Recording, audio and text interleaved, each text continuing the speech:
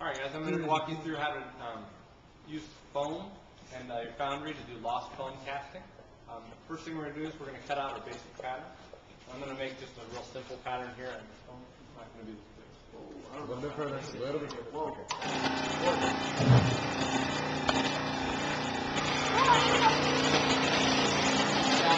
Whoa.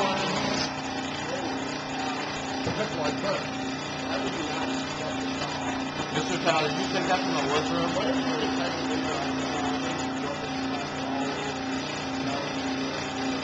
That'll be sweet. You guys do this, you'll actually have pick out a pattern and draw it on there first, and then we'll cut it out. I'm just going to eyeball some stuff. I like it. Little guy.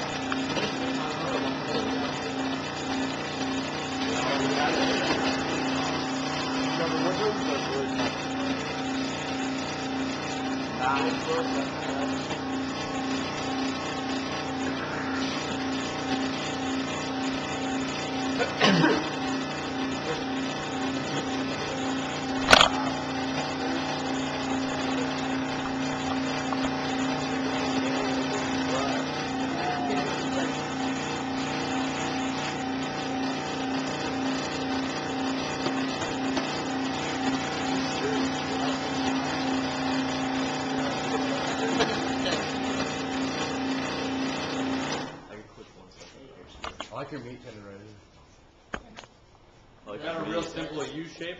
Now it would fit over this piece of cheese.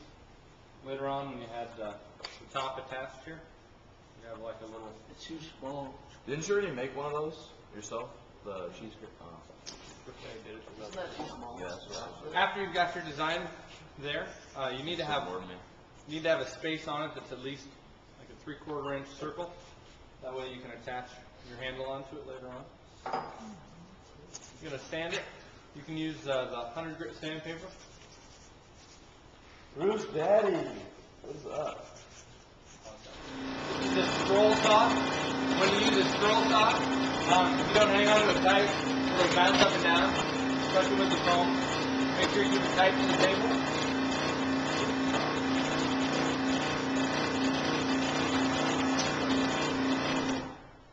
Right now I'm going to make a sprue and a riser. In this case, just a sprue. See that they're going to have a little 45-degree angle to it. Got my cheese cutter.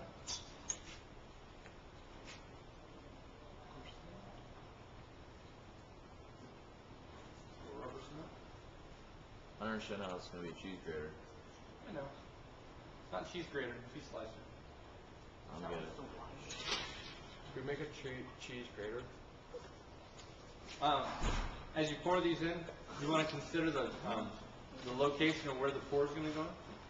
I'm going to put it in a place where it's about in the middle, and then it could fill out to both sides. The advantage of lost foam casting compared to green sand casting is that you can make things that you otherwise could never make in green sand. For example, this object right here would not be possible because the sides are straight and vertical. In green sand casting, that tapered angle that's required to release the pattern would make this impossible. You have to do a lot of machining afterwards. So let the rubber cement dry. Not quite dry. Then you can touch them together. Lost foam casting accounts for, I think, 29% of all aluminum casting that's done.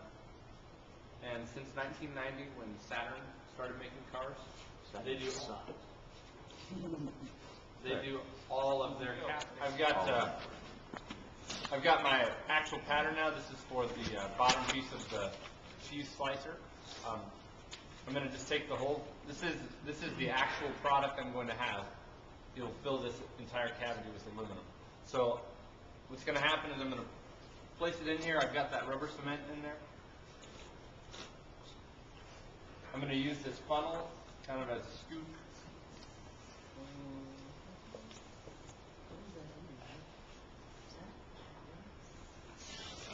This is sand. This is actually just regular sand you'd use for concrete.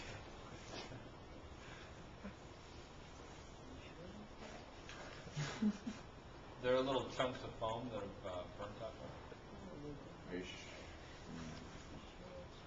looks like it. Chris, why don't you just go in the hall? What? I'm just saying. This is a I'm just saying, conversation. why don't you go to the hall?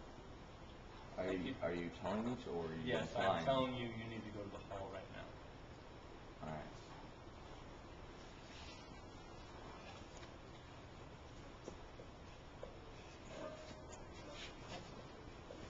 You pause it? Or stop it?